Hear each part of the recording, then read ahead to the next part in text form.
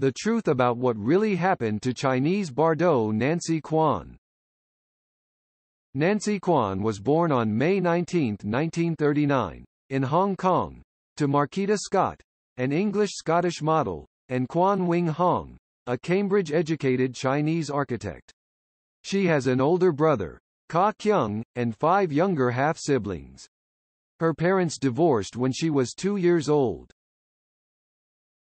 During World War II, her father fled Hong Kong, 1941, with his servants carrying his 2 children in wicker baskets. They stayed in western China for 5 years and returned only after the war was over. Growing up in affluent surroundings, Kwan studied at the Maryknoll Convent School. Interested in sports since childhood, she learned Tai Chi and horseback riding.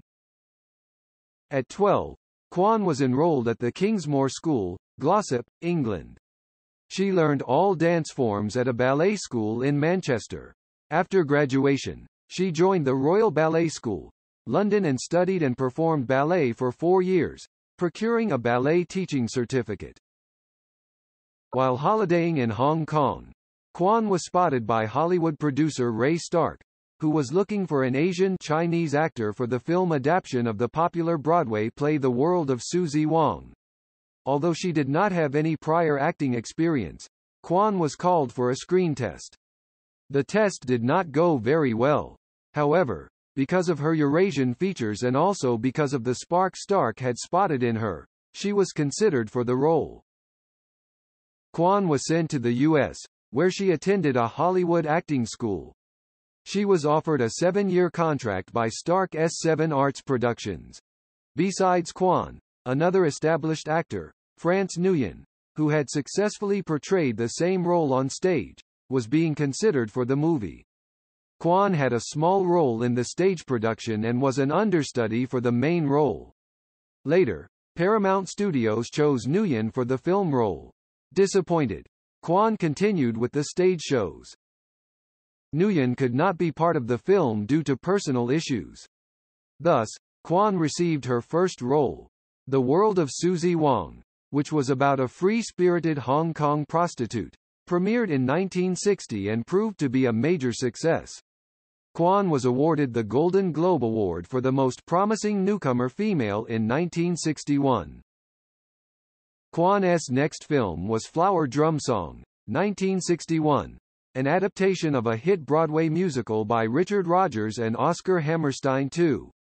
The role of a nightclub singer and dancer named Linda Lowe gave her ample scope to display her dance skills. The film earned 5 Academy Award nominations. Soon, Kwan appeared in several American, European, and Eurasian films. In The Main Attraction, 1962, Kwan essayed an Italian citrus artist, opposite singer Pat Boone. She appeared in a starring role of an uninhibited Tahitian in the film Tamahine, 1963. After a break, Kwan returned as a Chinese-American scientist, Sally Fraser, in the aviation drama Fate is the Hunter, 1964. She also appeared in 2 comedies, Honeymoon Hotel, 1964, and Drop Dead Darling. Kwan then played the leading role of Marjorie Lee, a British secretary, in The Wild Affair, 1965. She starred as Wednesday, opposite Dick Van Dyke, in the hit Disney comedy L.T. Robin Crusoe, USN, 1966. In The Wrecking Crew, 1969, Bruce Lee choreographed the martial arts, while Kwan appeared opposite Dean Martin.